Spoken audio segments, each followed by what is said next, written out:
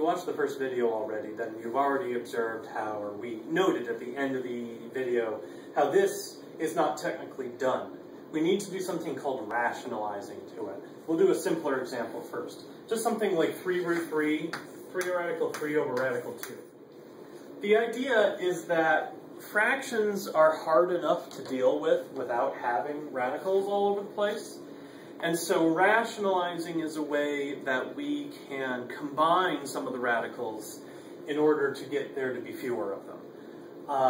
Obviously, I'm not going to be able to make the big radical out of this because 3 over 2 is not going to reduce as a fraction, so that doesn't help me any. But how rationalizing works is we multiply top and bottom by the radical denominator. What this means is that if there is a radical in the denominator, then we want there to not be a radical in the denominator. The point here, I'm going to multiply top and bottom by radical 2. Now I can do that because what is square root of 2 over square root of 2? Hopefully you said it's 1. And I can multiply things by 1. This is a weird looking 1. Call it a WLO, a weird looking 1. But that's the idea. We're going to multiply this expression by 1, and that's a thing that we can do. Just like you can multiply top and bottom of a fraction actually by anything you want, as long as it's the top and bottom both by the same thing. So the nice thing that's going to happen here is that I'm going to combine these two, and I get radical 4 in the denominator, and I combine these two, and I get radical 6 in the numerator. The nice thing is that radical 4, now that simplifies. It simplifies to get rid of the radical. And so my final answer is 3 root 6 over 2. 3 radical 6 over 2. The radical in the denominator is gone now. This is the goal of rationalizing. Rationalizing means we don't have a radical in the denominator. So anytime you end up with a radical in the denominator, we want to get rid of it. So with this example that we ended with in the first video, I'm going to multiply top and bottom by radical 7.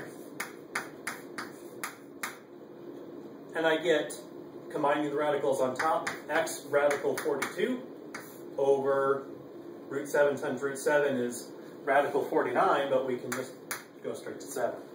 So we get x radical 42 over 7. Keep in mind that this does not reduce because this is a radical, this is not. We can't reduce those. Just like here, radical 6 and just 2, just plain 2, not the same thing. One more example. I'm going to do radical 5 over radical 135. You notice we have a radical in the denominator. But we're not going to rationalize it quite yet because we can reduce it. If we rewrite this into one giant expression, I can reduce this. And that turns into 1 over 27. So that gives me radical 1 over radical 27, which is really just 1 over radical 27. Now from here we can go one of two different directions. I'm going to erase some stuff to give myself some more room.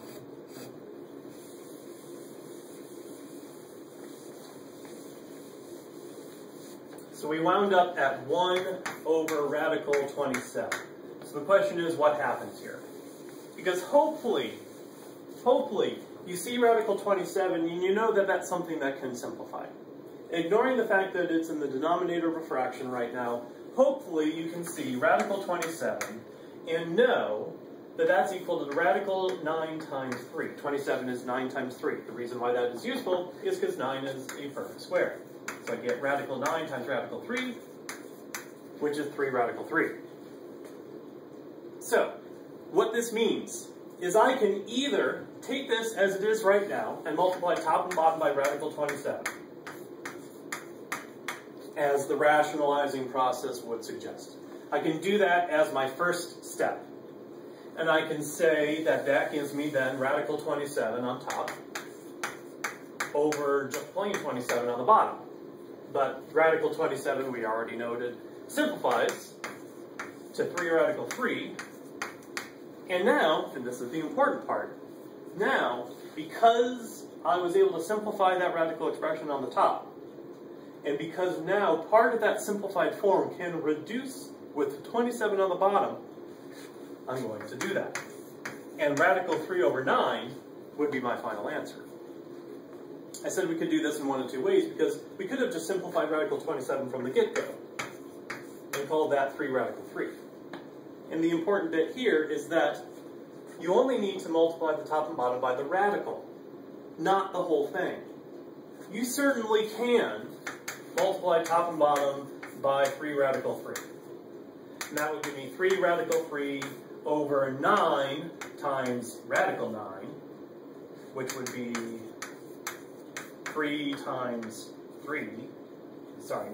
3, which would be 27, which would finally take us to the same thing that we had up there. That wouldn't be wrong, but it's faster to just multiply by the radical part. Because I'm okay with the 3, that's fine. I don't have a problem with having the 3 down there, I just don't want the radical 3. So instead of doing all of that, which again, it's not wrong, it's just less efficient, I can just multiply top and bottom by 3. Radical 3, I should say. And so that gives me radical 3 on top, radical 3 times radical 3 is radical 9, radical 3 over 3 times 3, radical 3 over 9. There's a variety of ways that we can go through these things, but ultimately we get to the same goal. This is the goal that we would end up with. So I would suggest, if you're looking for an ideal strategy, if you want to go the simplest route, just use this one.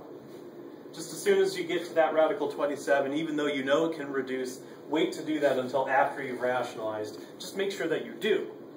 Make sure that you do simplify the radical and then reduce the fraction. If you're clever and you can do that ahead of time and you can definitely make the process a little bit more efficient, go for it. Just make sure that your fractions are all completely reduced and that your radicals are all completely simplified. And never leave a radical in the denominator.